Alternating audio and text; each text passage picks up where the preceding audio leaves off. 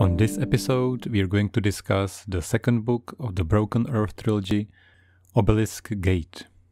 Check out episode 9 for the first book. As usual, we are doing a non-spoiler and then later a spoiler section. Moreover, this time there are creativity points, and this episode, hate points.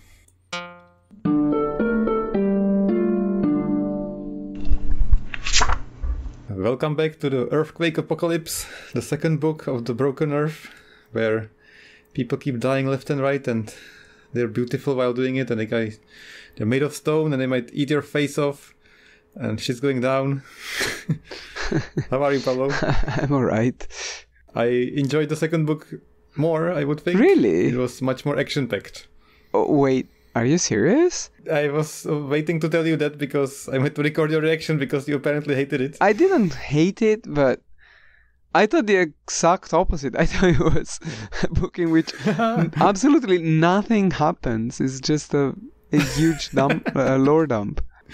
So on this episode, we'd like to continue from the previous one, and we'd like to do the usual non-spoiler part about the book. So if you're the same as I was, hopefully we'll help you to decide if you want to keep reading, because I didn't want to keep reading, and Paolo was like, I'm already reading it, so that's why I read it too. Yeah. So what I told Philip when I finished reading the second book was, I was kind of disappointed by it, but at this end I think it's not a very good book, but at the same time it made me like the trilogy more. I mean, I haven't finished the third book yet as of now, but I think nothing happens for 90% of the book, and it has some minor subplots which are completely irrelevant and not interesting.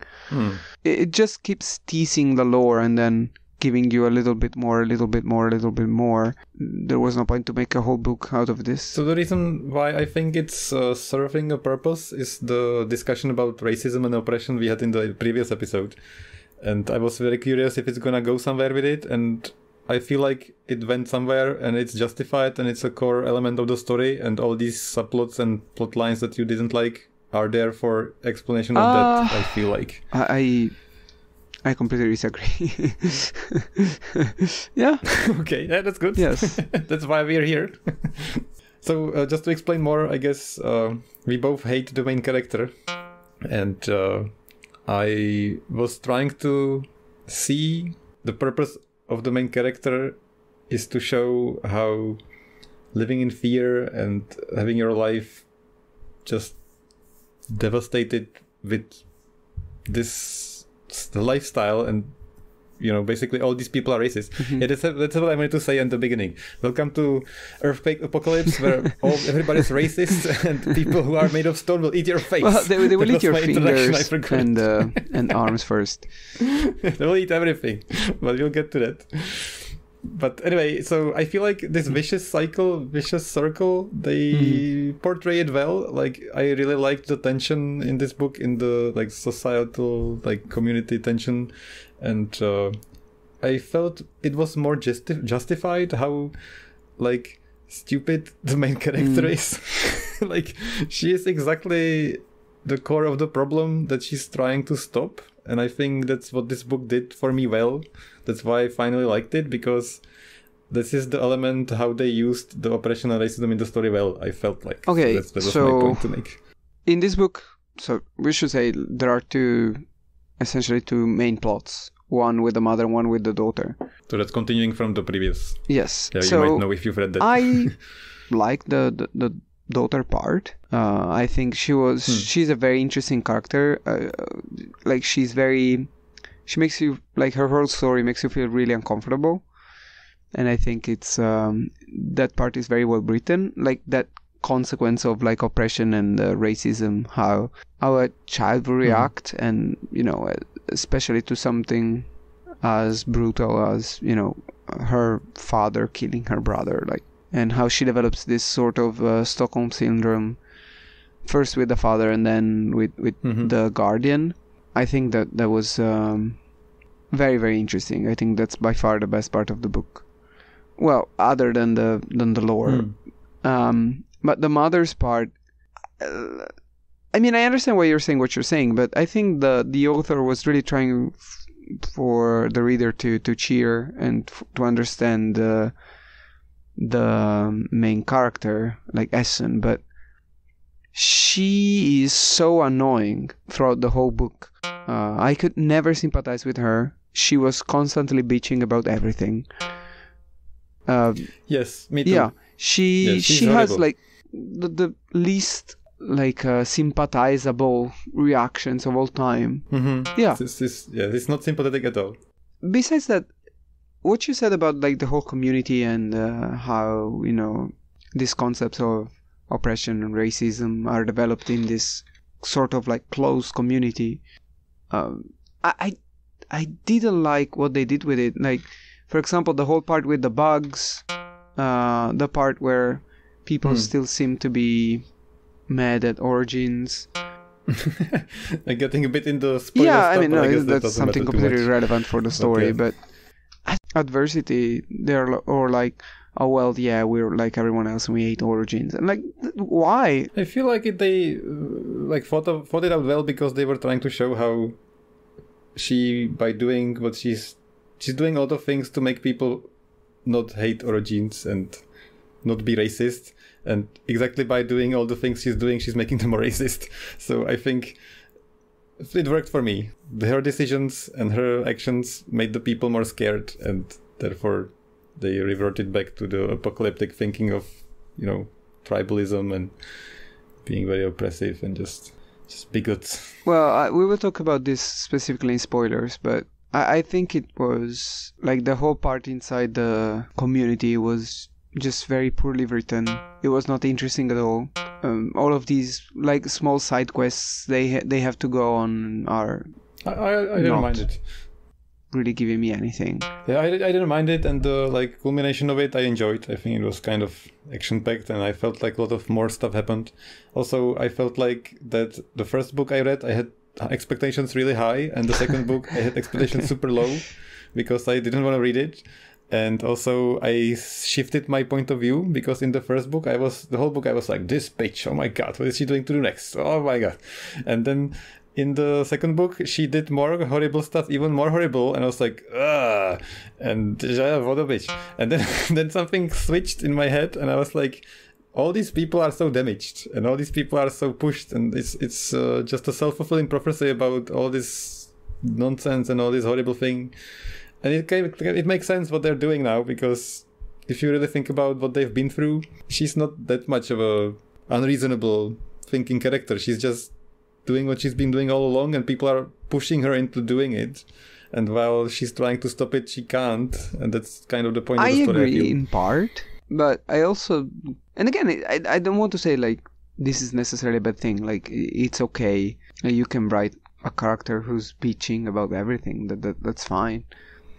But the way she's bitching about everything really got on my nerves. And I think the writer's intention is exactly that. But I don't think it has anything to do with like being discriminated against or anything. Like she's just a really annoying I don't think that either. Person. Yeah, I felt in general she's just a bitch. You all know that. So I felt like it was intended. In the first book, I didn't know what was this character about, and in the second book, I became convinced that by intention we have to be the writer wants us to be super irritated about everything she's doing, and it's working well. I mean, that's what I meant. Yeah, I agree.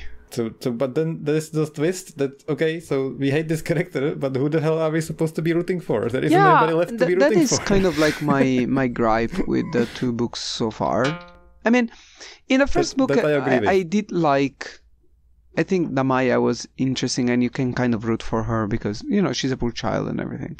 In the second book... Yeah, Sienit is annoying, but at the same time, I was kind of rooting for her because, you know, she grew up in this sort of bubble where she was told every day that she had to be perfect, and even though she was perfect, no one would really accept her at any time.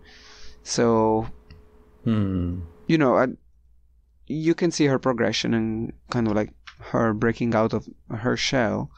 So, you know, I was kind of rooting for her. until the end when she does something which doesn't make any sense, as we talked about in the first podcast. Yeah. Yep. In this second book, which I kind of feel like it makes more sense now after I've read the second one. I'm still less really annoyed. Yeah, it's still terrible. But in this second book, again, I have point. no one to root for. Like, even Nassen, it's easy to sympathize with her as opposed to the mother. Because she's a child, like, she doesn't know any better. And like basically every adult around her is failing terribly at raising her as a normal person. Like I don't blame her, but at the same time, it's very clearly she's building up to be the villain of the story. So I don't really want to root for her. Exactly. So it grew on me. I enjoyed it, and I am glad I have read it. So for me, I guess I'll say at the end that I would recommend continuing with the story, but there's a couple of other things I want to mention, like in general impressions, non-spoiler wise. I was kind of perversely excited about sexual interactions, and I was severely disappointed. Like in the first book, I was like kind of trying to make up my mind. Do I mind this? Do I enjoy this? Do I want this? Do I not want this? And I was like, yeah, give me that sex stuff. And in this book, nothing. Where is it? Where is the sex? I was expecting Stone Eater sex and it didn't come. I didn't really care, to be honest. Until you mentioned it, I wasn't really thinking about it. So this was a normal book, as it should be. The first book was very like hit you in the face with oily dicks. Like literally, this is what was in the book if you haven't read it. And I was like, So this time I was ready for it, and I was like kind of looking forward to it, and then nothing. So I was blue-balled. Like it was not such a relevant point for me in the first book. Like I barely noticed at all. It wasn't relevant for the story or anything else, but it was very striking as like for a reader out of nowhere. I was like, I mean, I guess like because I started reading George R.R. Martin when I was in high school. Either the sex is there the whole time, or it's not there, and this wasn't there at all. And then there's like a paragraph of like wild sex, and then it doesn't happen ever again. And I was like, why? Okay. So I was hoping there's gonna be like, maybe she's trying to be edgy, or I don't know why, but yeah. The same goes with Binov or Tonki, how we talked about how she might be transgender. So I was like excited or interested, or I don't know where this is going to go. Never mentioned again. So it's like, what? Yeah, I don't know. One of the things I didn't like, especially like, as I said, I didn't like all these stupid side quests they do, which were not interesting at all. I didn't like what she did with her character, because she could have been a very, very interesting character. Yeah, I not agree. only like related to her gender, but just in general. Yeah, of course. And she literally only has one moment where she does something. Yeah, that's true, actually. Like, throughout the rest of the book, she does absolutely nothing. She's basically absent. Like and 2 moments maybe, but yes, yeah. You're right. Yeah, I was disappointed about her. I agree. Please use this character. Like, you introduce it in the story, and it's not like you have 15 characters in that plot line. You have like 5 characters, and one is away for most of the book. So essentially, you're down to 4 characters. Do something with them. Yep. It's kind of strange. Another thing I want to mention is they finally stopped repeating and beating you over the head with the world's going to end. So I appreciate that. Thank you. Stop saying it. And I was enjoying the swearing again, flaming earth's farts and flaking rust and all that. But there's a lot of Joes again. Yeah, the Joe. Yeah, his Joe clicked. Yes. His Joe did something, which is fine. Like, it's very unique.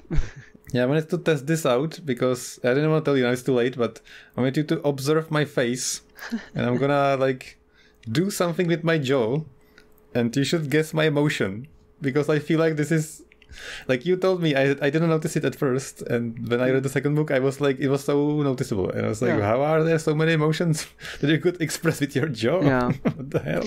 Talking about the writing style for a second though, and also talking about the emotions, something that, like, I tried reading some some comments and reviews from other people, and so many people were annoyed by the fact that she uses the second person and the present tense.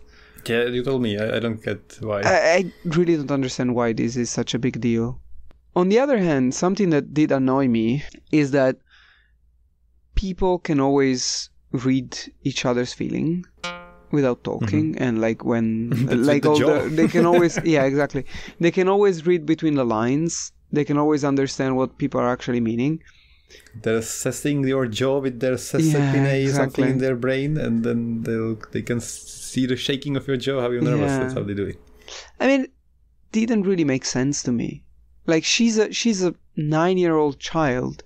How can she understand like what adults are saying and that's implying point I had, yes. and like hiding when they're like, children don't do that. Like, adults don't do that. Like, that's a very, very difficult thing to do, but she does it over and over again with everyone. Adults, it's kind of like, okay, but with the child, I was like, is she 9? What? It doesn't make... Most of the things she did doesn't make any sense. Yeah. I forgot she was 9 when I was reading it, and then they mentioned it. Yeah. I was like, that's like genius levels of Ender's Game, like children that are genius in a battle school that you haven't read. Yeah. No, but like, besides that, I mean, she does a lot of things that a 9-year-old wouldn't do. And says as thoughts that a lot most she felt like she was 25 or something. Yeah, but for some things I didn't mind it because of her situation. You can imagine she had to grow up faster, and you can accept she's a very smart person, she's a very smart child, but understanding like what people are hiding when they're talking like that I almost feel it's just to justify her father's behavior, because when she's so young, it makes more sense what he's doing. If she was 20 and plus, he wouldn't have his power over her, and yeah, that's absolutely true. So I have like a very quick list of stuff I want to just very quickly mention, like good and bad things about the second book, just to end. Like, should you read this or should you not read this? So very quickly, I like the action. I think she's very good at sequel bait. The book ends again with like a thing that really makes you want to read the future. I completely agree. Yeah. The racism, I think, is justified. It's very well explained for me. I think characters become better, deeper, like more interesting characters. I think the character arc... Like, it's so refreshing after reading the Free Body Problem that the characters have so much depth and they have so many emotions, and even though we hate them, there is a lot about them that's interesting, so I like that. Yes. All the characters except Esun seemed quite realistic, like nobody was like super unreasonable and dumb, felt like. That's true. I have only one exception to that, but we'll talk about it in the spoiler section. Unfortunately, no space travel and aliens, so I'm disappointed. Yeah, I mean, I wasn't really expecting any of that, to be honest. I know you were hoping that they were aliens. It was just like, I was too much into sci-fi at the time because, It left me with a lot of questions about my own morals and, what's good and what's wrong. If I lived in this world, how would I feel? That's what I've been asking. In that sense, very depressing. Yeah, very crushing. Yes. So last point I was worried about, and it's happening. The powers are getting out of control, but that's expected. I wanted to know what you thought about it, because I remember you mentioned that you were afraid that the powers would get out of control in the second book. Not surprised. And on this I disagree, because I think it's not completely out of control. I do think so. On one side, I don't like how it went away from the earthquake powers, because I think that was really interesting and very unique, and it went to just blah. Me too. Like, much more like run-of-the-mill magic. So I didn't like that. But on the other hand, I don't think it went completely bananas. I think it's still pretty grounded in the and they lore. had a good explanation why it happened. So that's good. But I still... I'm worried what's gonna happen in the third book. It's gonna escalate even more. So that was my bad point about it. But I would really enjoy if it was more grounded, pun intended, and they would really limit it, and it would be on a very small scale, and there would be more people doing it and stuff like that. That's what I was thinking it would be. Again, I'm fine. I'm fine with it. So I would recommend it from all the reasons I just mentioned. It's better than the previous book for me. I would recommend it because I think it's if you like the first book, if you like the world, if you like the lore, I think it expands on that, and it gives a lot of juicy details. And the whole lore of the world and the whole concept in the world is extremely interesting. But I think it's a very poorly written book. I didn't feel that, but yeah, I read it kind of quickly, so a lot of stuff that Paolo notices flies over my head. Alright, so if you want to read it, I hope we've helped you make up your mind. Hit stop now, come back after you've read it. So, welcome to the spoiler section. We've just talked a lot about all the details and what we like and don't like, so I'll move that at the end of the episode. And for you guys who haven't read this or don't remember it well, so our discussion makes sense if you haven't read it. We're gonna go over the story and to recap all the important plot points and say what happened to the characters, so it makes more sense. We're gonna go over the story a little bit more in detail than last time, I think. We have more to say, I feel like. The first book was just this adventure happened, and yeah, that's it, and this character, what a bitch. And we like the world. This book, I feel like there was more to say. Yeah, maybe we can just super short recap what happened, just so we caught up what happened. So previous book, there's a bunch of origins, they're trained to have superpowers and magic powers. No, sorry, just earthquake controlling powers. Then we find out that the characters were the same, so we have Damaya as Cyanide, and Esun. The husband kills the child because he's upset that he's got the Roga powers. And he runs away with Nasun, 9-year-old daughter, who also is very powerful with controlling earthquakes. And we end up into this community underground that's called Kastrima, where people gather orogines or Rogas. Those are the people who can control earthquakes and have the superpowers or the magic powers. And Alabaster is there. That's one of the main characters from the previous book. He's dying, he's half stone. And Stone Eaters are watching over him. Stone Eaters are still mysterious and we haven't learned much about them. And yes. I guess that's... But we learned a lot about the obelisks.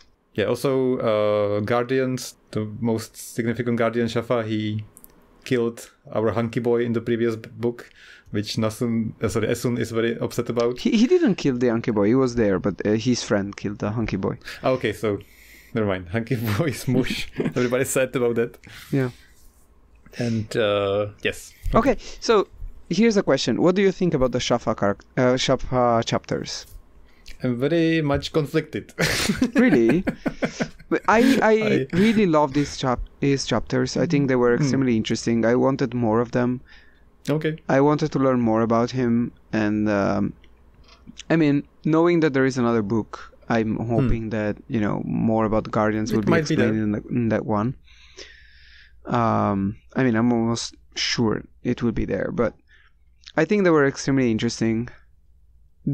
For me, they were the best chapters in the book. Yeah, I would actually agree. I agree with you completely. I liked his storyline a lot, but I'm conflicted because exactly what I didn't want to happen happened again in all these stories. They resurrected him, and he should have died. Or they shouldn't have him almost die, or I don't know. Just don't do this sequel bait with him dying. That's what I didn't like. But at the same time, he's kind of dead. He's the book clearly says. I'm waiting for it. Yeah, he's not. Can you do it? Can you do what I'm thinking of? What am I doing? What am I supposed to do? June reference! Ah, okay. Golas! It's like a gola. I didn't think about that. Because I guess because he didn't really die. Yeah, okay. Okay. I was just making a joke. I thought he would say Okay. Now that you're saying about it, that's a very, very good point. Actually, you haven't read the 6th book and the 5th book, but he's extremely similar to the Duncan's Gola in the 5th book. I was thinking, yeah. Yeah. That's a very good point. It's a very good reference. Good job. I was sure you were going to like, they always do that. I wasn't thinking about it. That's true. Yeah, so we pretty much know that Alabaster also died and was resurrected into a super stone eater or something. Yeah, that's kind of implied. Yeah, we don't know that much. We'll get into it. I just wanted to say, okay, so already 2 characters were kind of revived. I just don't like characters being revived. That's all I want to say. Okay, fair enough. I hate it because of Star Wars and the recent tagline that said, nobody's ever really gone, and then everybody came back to life. Just die. Just stay dead. It's something I hate, for example, about Marvel Comics or about One Piece. That's my biggest concern about the superpowers. I'm worried they'll bring everybody back, so just leave them dead. That's all I want. Fair enough. That's the only reason I was conflicted. But I agree, he's a great character. Yeah. Works great. So 3 characters are very important. There's Shafa, the guardian, Nasun, the daughter, and Esun, the mother. And a load of stone eaters. So we have a storyline with Shafa and Nasun. So let's start with that. Shafa in the previous book is blown away when the ship explodes and he's drowning. And he's going to have to make a choice about becoming basically remotely mind magic controlled with a core stone in his brain by a power we don't know much about. And this power, if he agrees to it, will restore his body and help him survive, but he will forget a bunch and become basically like a zombie or something. Yeah. That's pretty much it. Essentially, he if he gives in to the temptation of acquiring these powers and surviving, then the Earth will take over. Yeah. So the Earth, so maybe we should just... Well, I mean, yeah, but about the Earth, like, it's still not clear. Apparently the Earth has a will, like, it is literally like a character, but it's not entirely clear what it means. Like, if it's actually the planet, if there is, like, some spirit, if there is, like, a machine, yeah. If it's actually the planet itself, the core itself being conscious and sentient and talking as a literal living god, and the Earth is literally the god, I'm gonna be amazed if this is actually the plot. So yeah, that's what it's not explained in the 2nd book. I'm actually excited about this. It's really funny to me. Yeah. I have to say in the beginning of the spoiler section. So to sum up this book, I have written down like a summary. I would say that the plot of this book, or the plot of this whole trilogy, is to put the moon back into stable orbit by unlimited magic running on supercharged Obelisk, while Stone Eaters battle God Earth, which is literally the planet itself, talking to people and mind controlling them. Yes. Which is ridiculous. That's pretty much it. Also, there's a lot of discrimination here and there. Insert racism. No.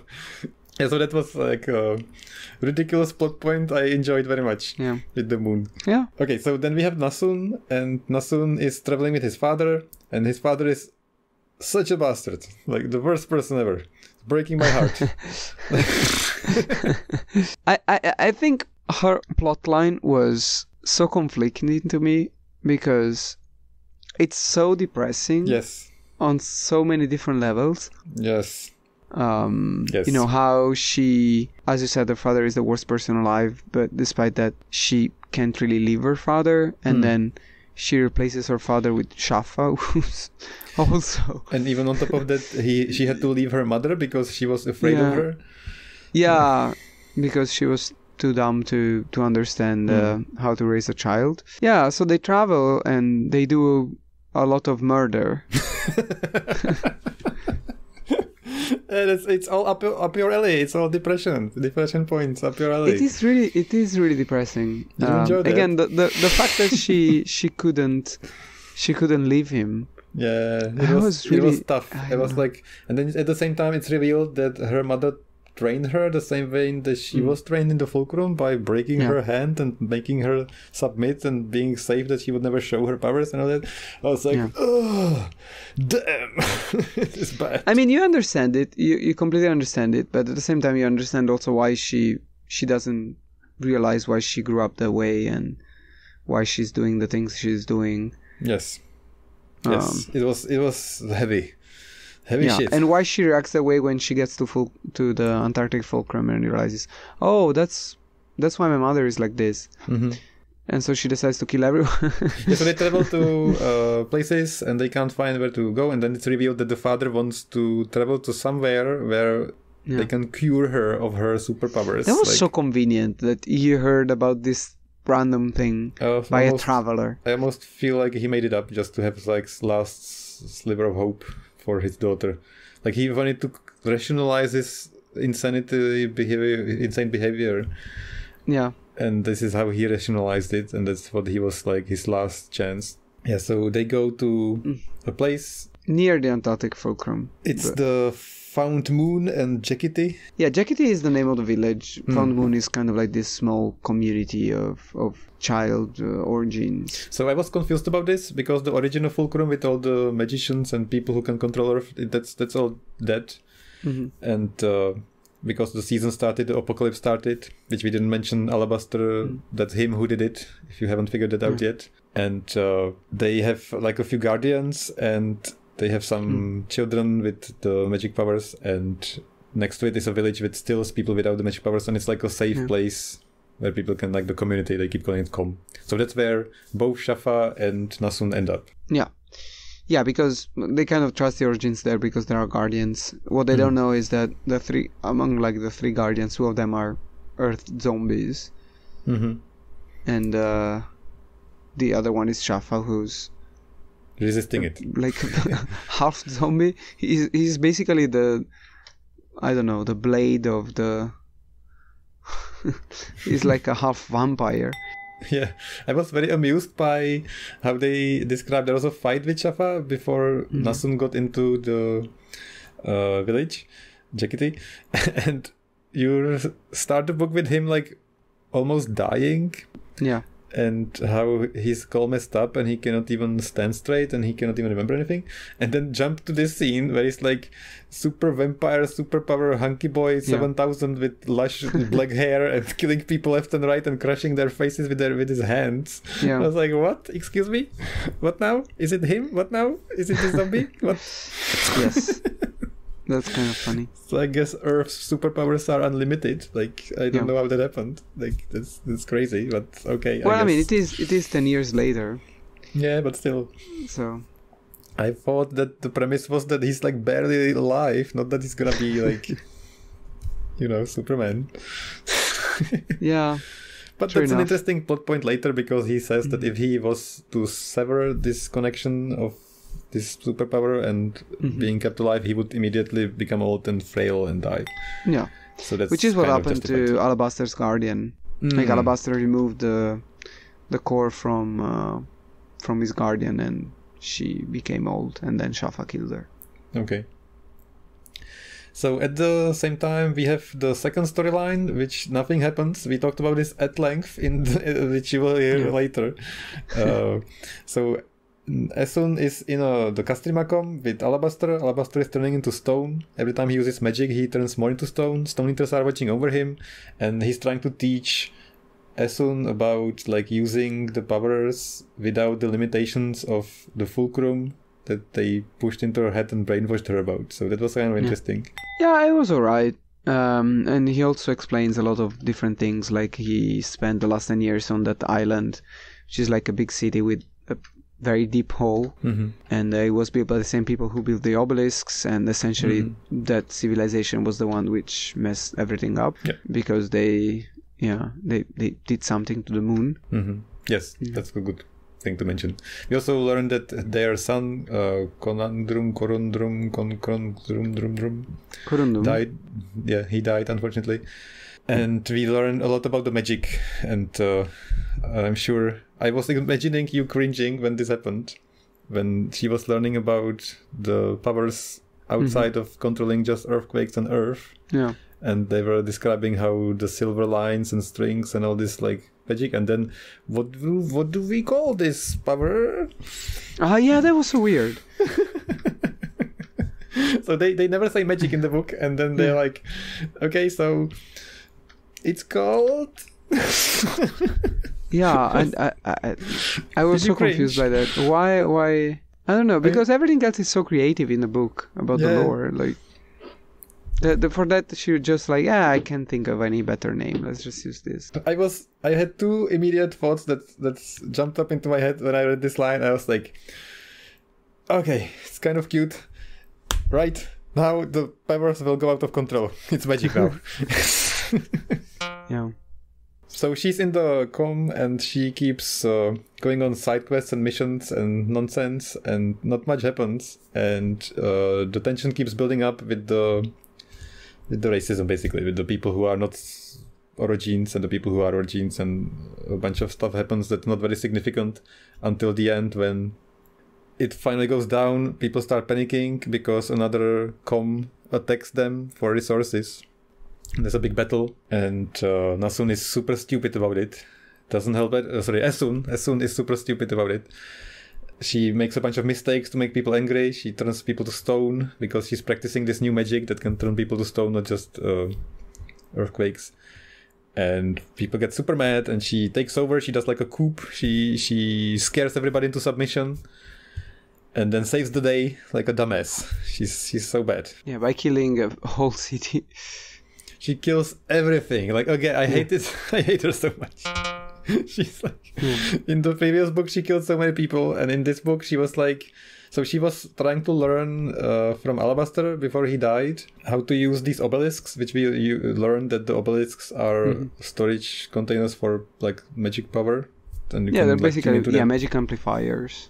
Mm-hmm. Yeah. So you can tune into them and you can use the power.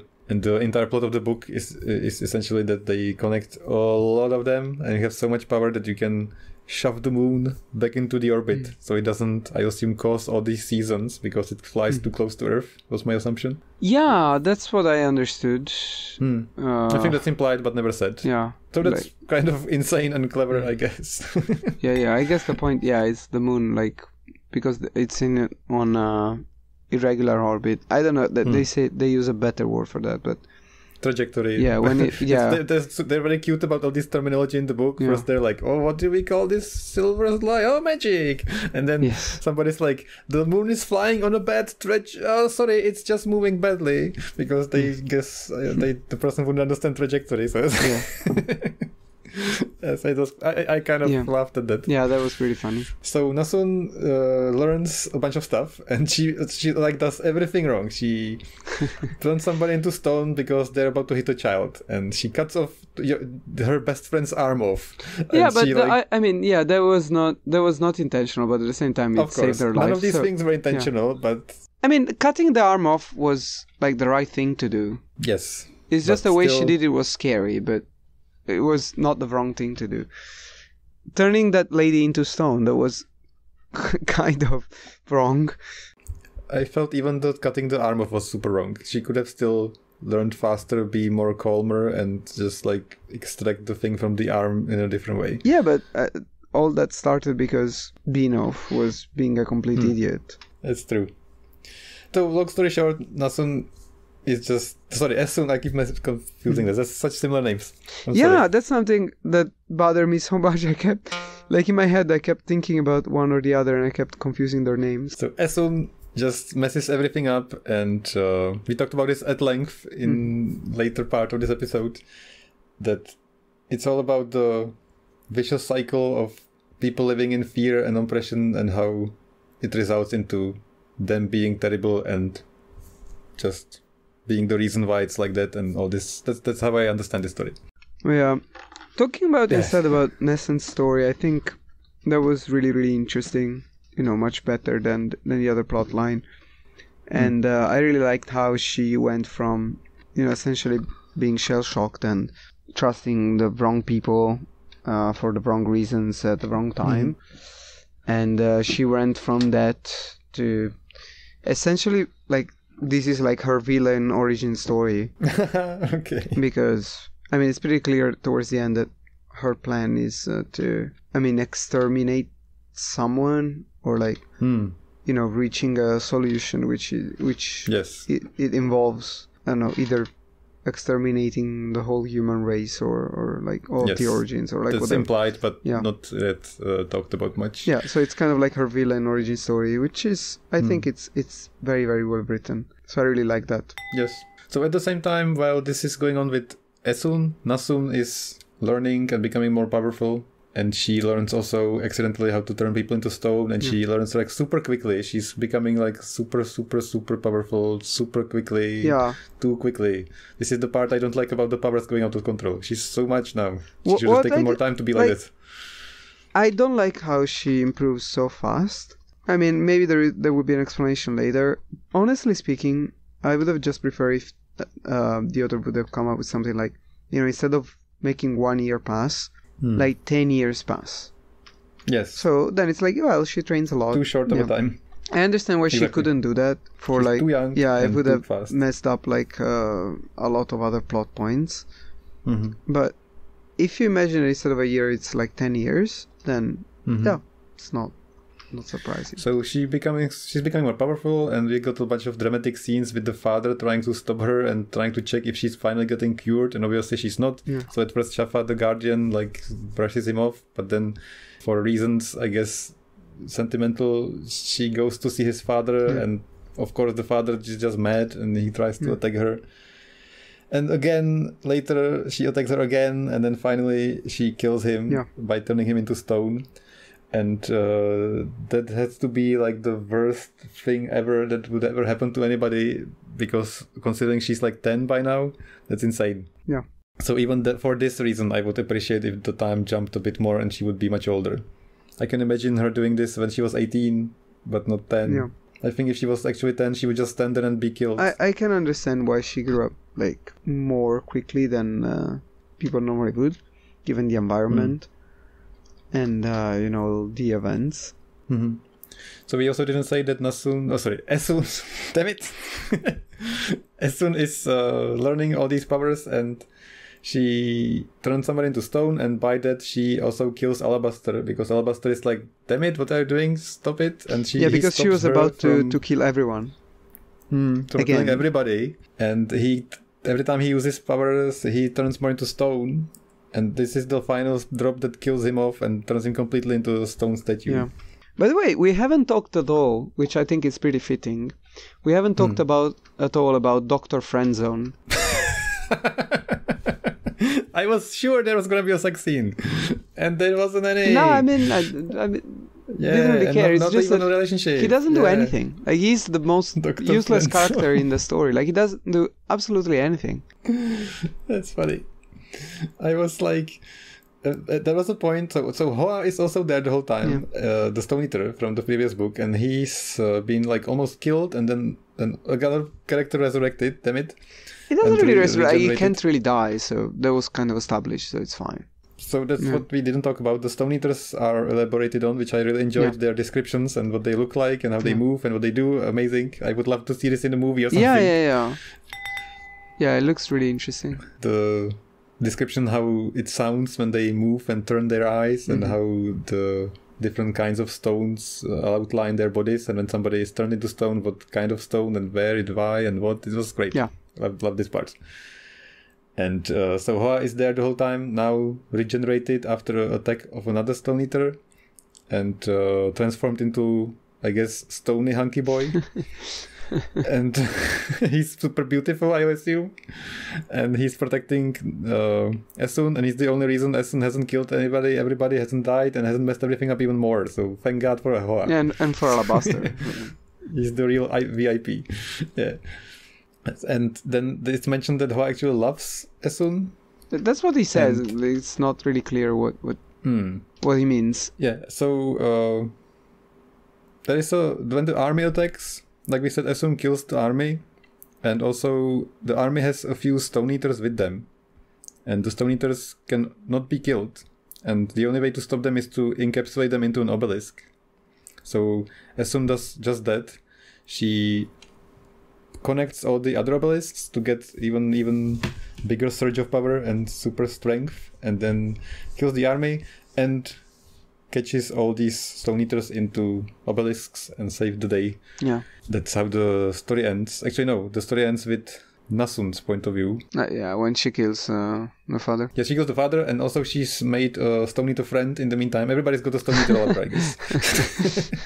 So she's got one, he's got Steel, Esun's got Hoa, and Alabaster got Antimony. Yeah. Everybody's, I'm assuming, secretly fucking Stone Eaters. But I don't know if that's happening. I was worried it's gonna happen. I was so worried. I was worried that there's gonna be like a random sex scene, like in the previous book, and it's gonna be something like, oh, Esun walked for her next lesson. Oh, Alabaster Stone Dick is into Antimony's something. That would have been, luckily it doesn't. I was worried that's gonna happen based on the previous descriptions. But that's how the story ends, and we got a bunch more things to say, which were the parts what we liked and didn't like and how we disagreed.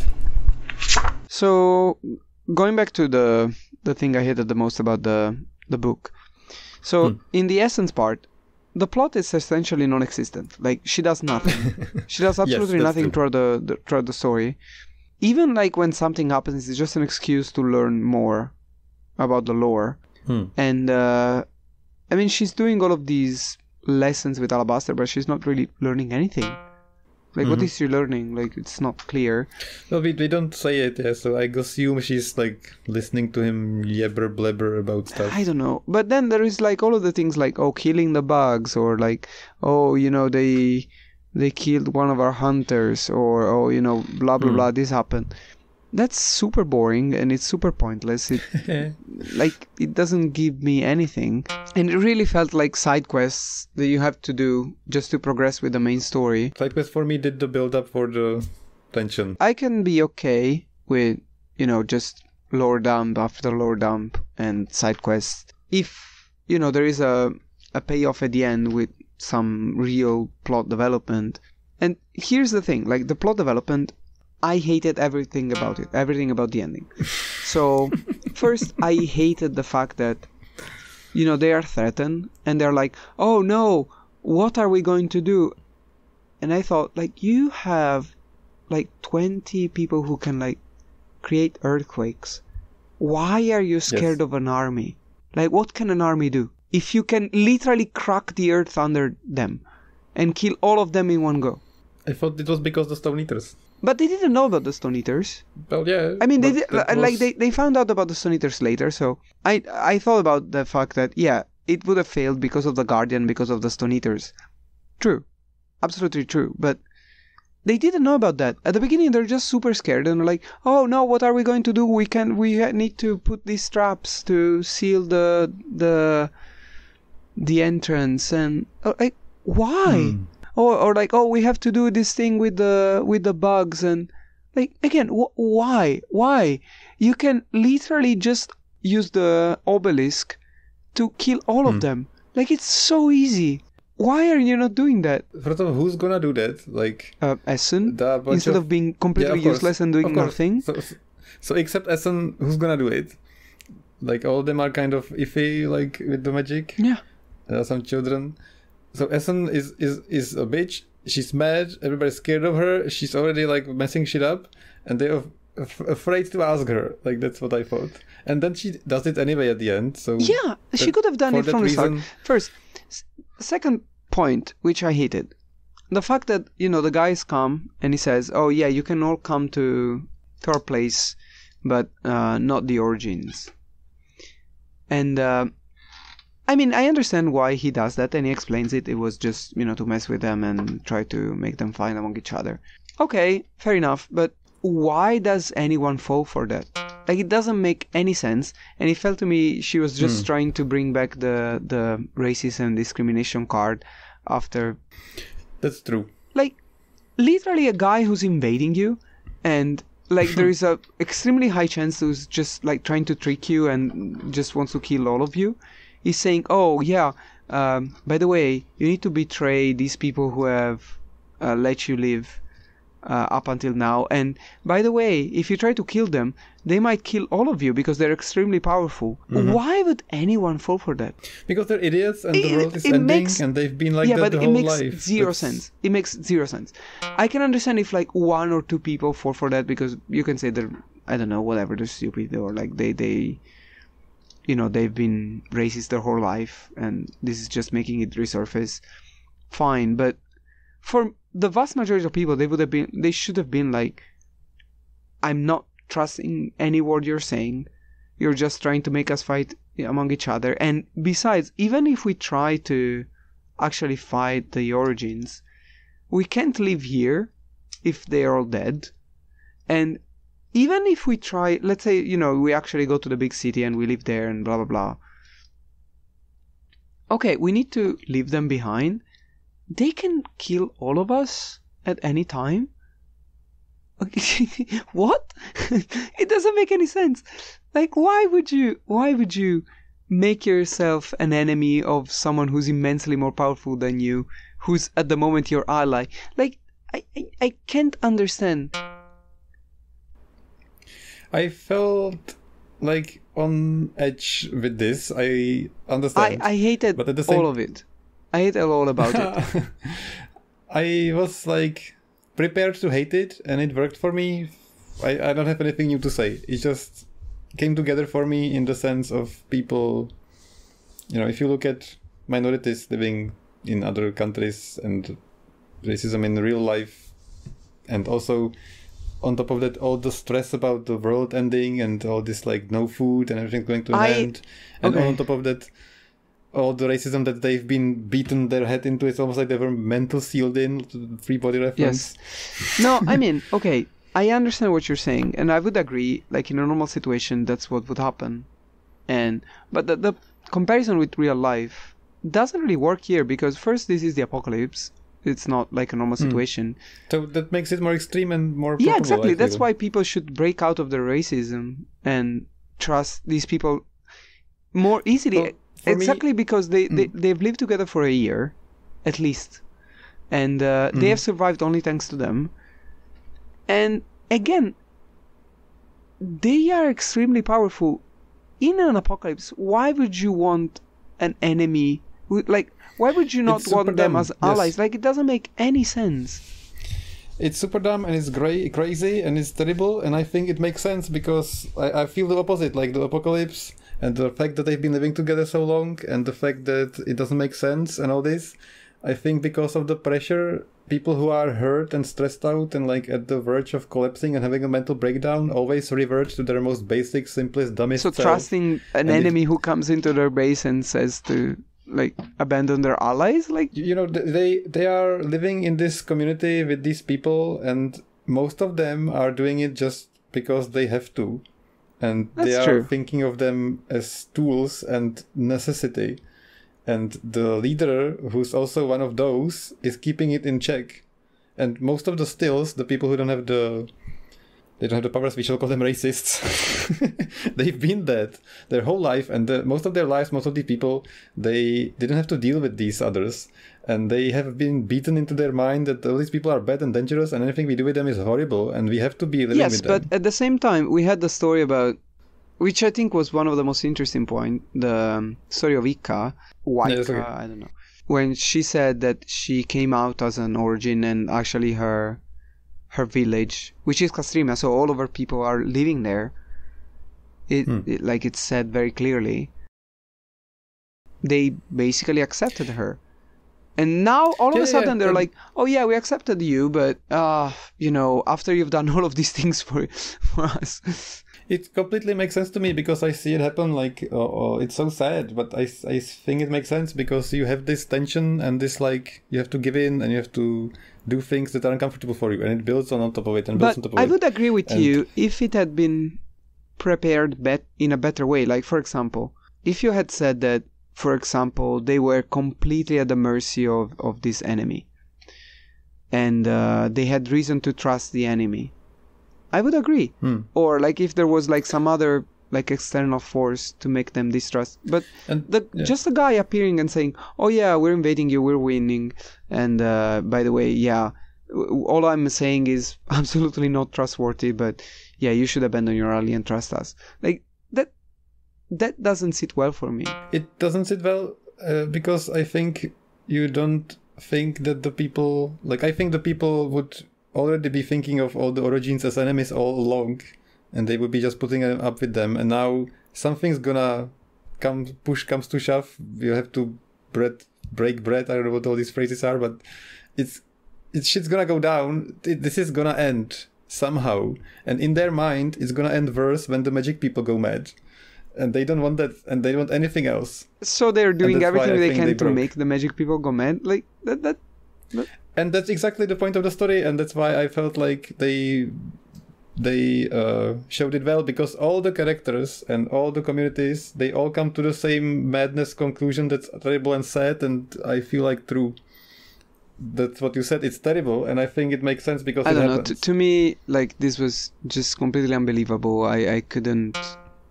I didn't like any of it. Like the part where nothing happens, and as soon as just sitting there and like trying to control it, and Ika and all this like management of people who are getting like angry as a mob, it all escalated. Like all the side quests, each of them escalated this conflict. Did it until really? It just was madness. Yeah, I think so.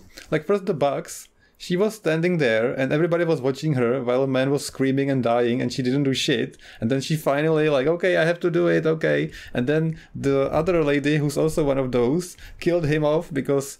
So in the eyes of normal people, that's pretty stressful as far as tolerating magic people is concerned. And then they send her up and she wants to negotiate and she comes back down hurt and she's messed up and almost kills people again. So that didn't help. And all this... Going back to about that part, like the negotiation part I didn't mind, but before that, so she turned the drunk woman into a stone, right? Yes. By mistake, whatever. And yeah, people trust her even less, blah, blah, blah. Okay. But she literally just learned that power, okay?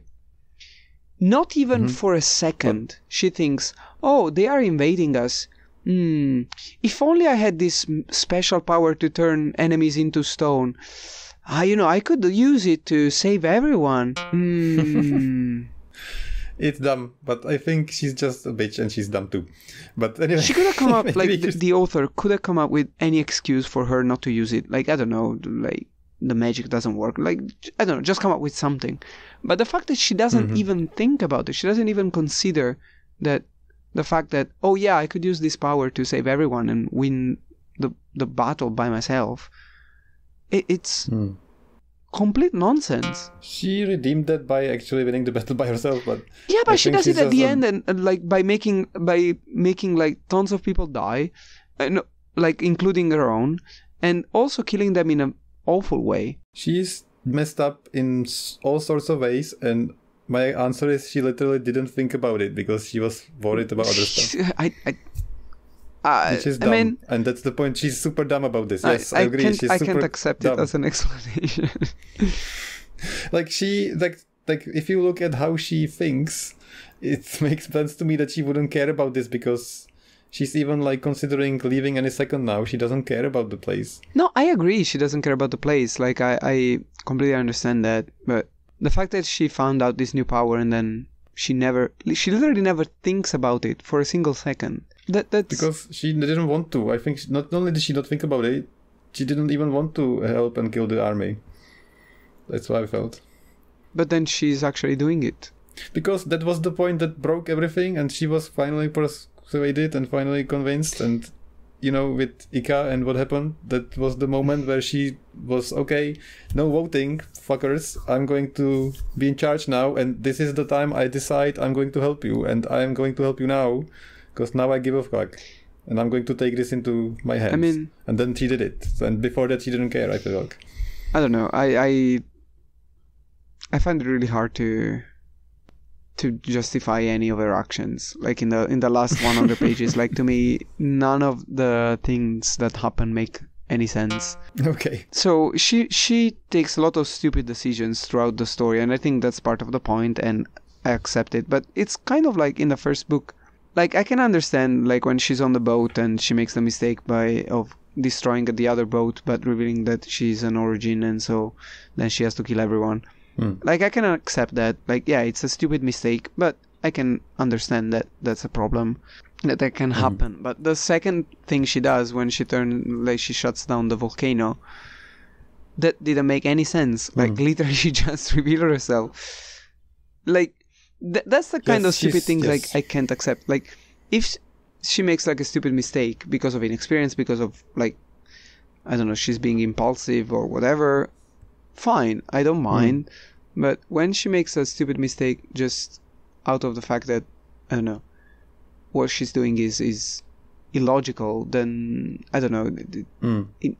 I just can't accept it. Yeah, you're right. I think she's still horrible, and there are many things she does that don't make much sense.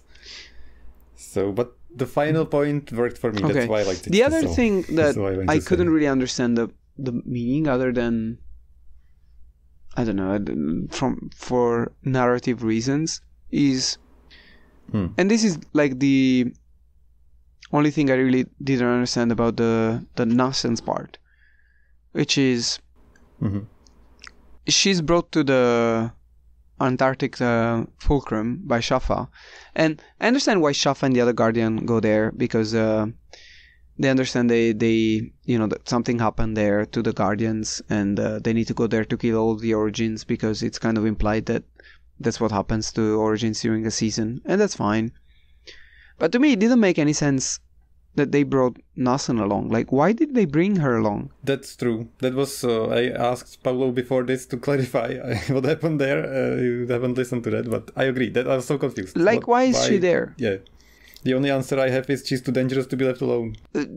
Okay, but like, it serves a reason in the greater plot.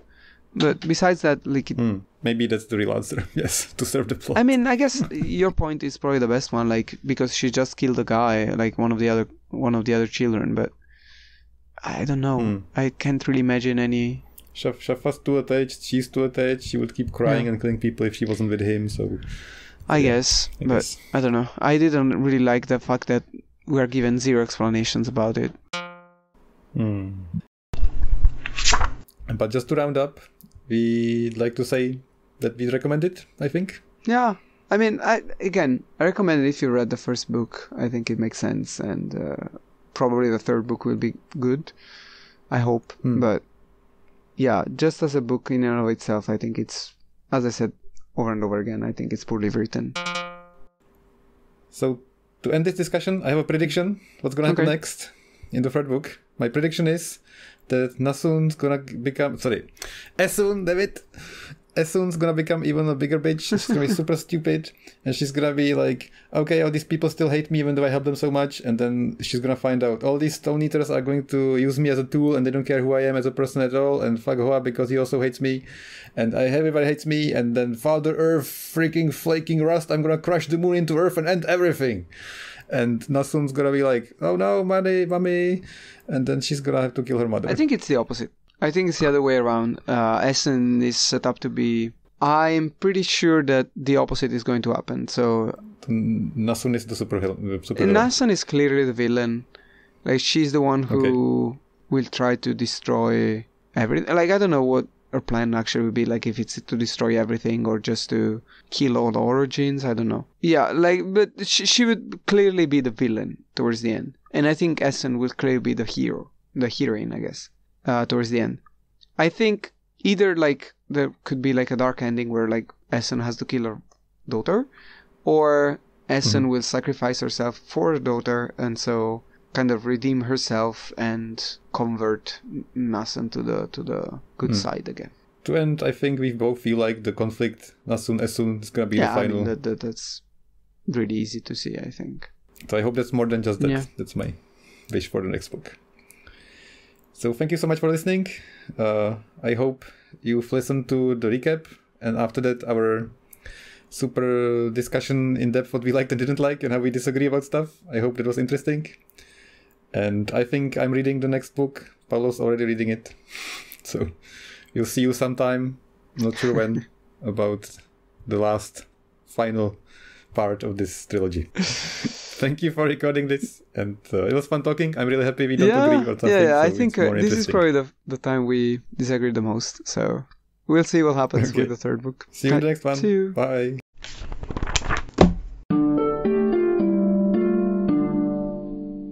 And the final score, 23 creativity points, pretty good, but 43 hate points. Damn. Paulo really hated this book. I don't think he did, but he found a lot of things that he didn't like. I actually liked it quite a bit. Well, thanks for listening. Rate us on Apple Podcasts, and coming up on the future episodes, the next two will be the final book in the Broken Earth trilogy, Stone Sky, and then following that we're gonna do another roundup episode about the whole trilogy. So stick with us until the end to see how our opinions changed when we looked at this with some distance in hindsight as a whole. Alright, see you in the next one.